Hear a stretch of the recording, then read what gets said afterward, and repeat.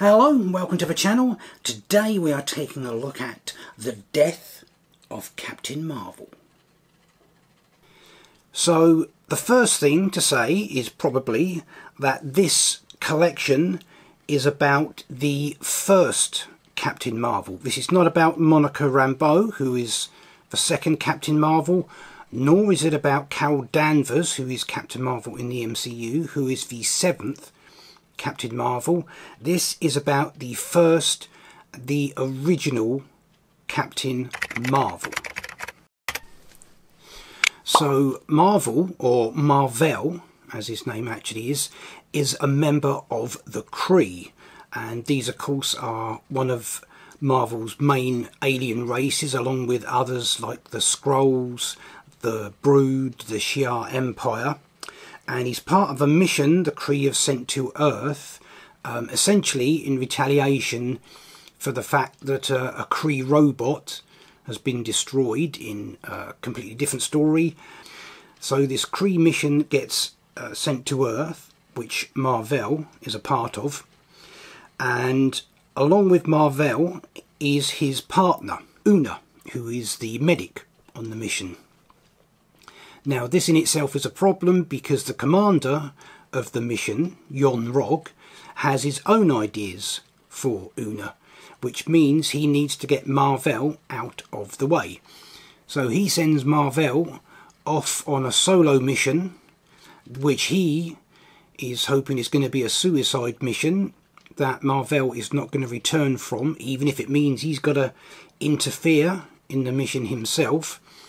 And he's hoping that this will then leave Una free for himself. Now, I did say this was not about Carol Danvers. However, Carol Danvers does appear in this story. This is before she acquires any superpowers. And she, at this point, is the head of security at the missile base featured in this particular story. And then moving on to story number 2, by this point Mar-Vell has abandoned his own people, the Kree, and become the Earth superhero Captain Marvel. Now this also features Rick Jones, who's Marvel's sort of sidekick, and they've got kind of a weird setup in that one of them will be in the main Marvel universe while the other one has to kind of float around in somewhere called the Negative Zone. And only one of them can be in the main Marvel universe at any one point, although they can switch backwards and forwards. Now this story features Marvel fighting a villain called Nitro, who's got quite a weird superpower in that he can blow himself up and then reform himself. And Nitro, in this particular story, is trying to steal a canister of gas. Now, during the course of their battle, the gas canister gets punctured and Marvel is forced to seal up the gap himself. Now this, as it turns out later on, is actually a very important event.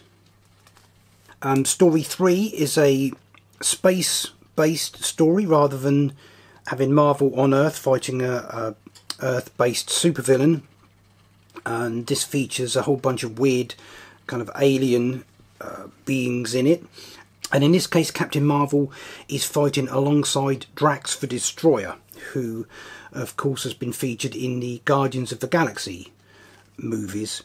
Although of course this is the comic book version of Drax, not the movie version of Drax, so a little bit different.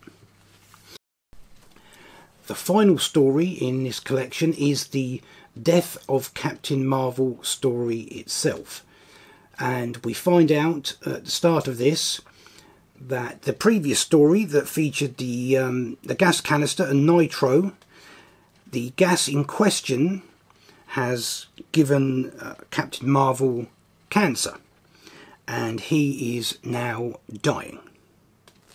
So at this point Marvel only has a couple of months left to live and all attempted cures have failed, and the story features some flashbacks giving us background information and telling us Marvel's story, including his encounters with Thanos. and eventually this information about what is happening to him is passed on to other heroes, and a whole bunch of them eventually turn up to visit Marvel because he has become an Earth hero and he's fought alongside a bunch of the other characters and become friends with them. And a lot of them turn up firstly in an effort to try and help, to try and find something to stop Marvel dying or possibly cure him. And eventually it gets to the point where they are all there basically just to pay their last respects. This is a great story, not to mention an unusual one, by Jim Starlin, and the entire collected edition, The Death of Captain Marvel, is definitely well worth picking up. So that's our look at the death of Captain Marvel. That is it for this video. Until next time, remember, hit the thumbs up below, and I will see you in the next one.